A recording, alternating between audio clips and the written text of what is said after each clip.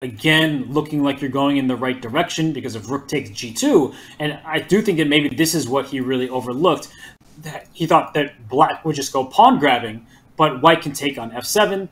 In this scenario, white can also push the c pawn. That's a dangerous pass pawn that black now needs to deal with c7 and knight b5, all sorts of ideas for white to even play for a win. But sometimes when you try to entertain winning chances, or you play a little bit more on the edge, you pay the price. And the threat of rook takes d4, just to go to live position, this is the big threat, everybody. Taking away the only white piece that can cover the e1 square if the white king were to take back.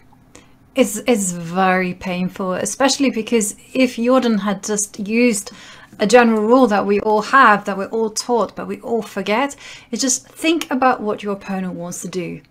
And when you kind of consider that, then rook d2 is very obvious, because all he wants to do is promote the e-pawn.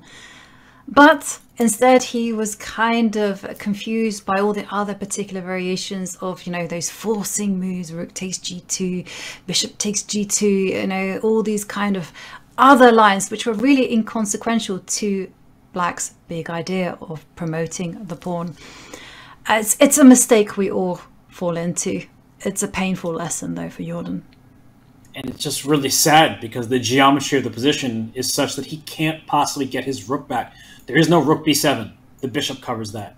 Rook takes f7, and just to put this one on the board, after rook takes d4, king takes d4, pawn e2, you can't bring your rook back because the pawn will capture it. So the geometry is really unfortunate for Jordan van Foreest, that even in some of these positions where his rook would try to wiggle its way back to the first rank, not available to him, and it's just going to be a loss, and a very painful one for the Dutch fans who saw Max Vormerdam lose with the white pieces to Jan de Palmschi. They're about to see Jordan van Foreest lose with white against Alireza Firouzja.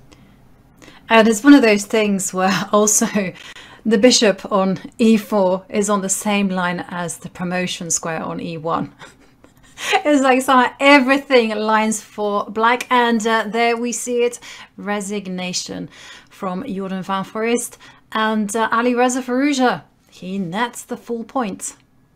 He does, and you see the players talking, the arbiter getting those score sheets signed so that the players can continue discussing whatever they want to talk about. But you see Jordan, he's shaking his head. He's like, what did I do there? I can't believe it.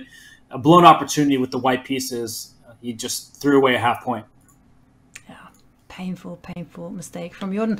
But well played to Alireza Firouzja, who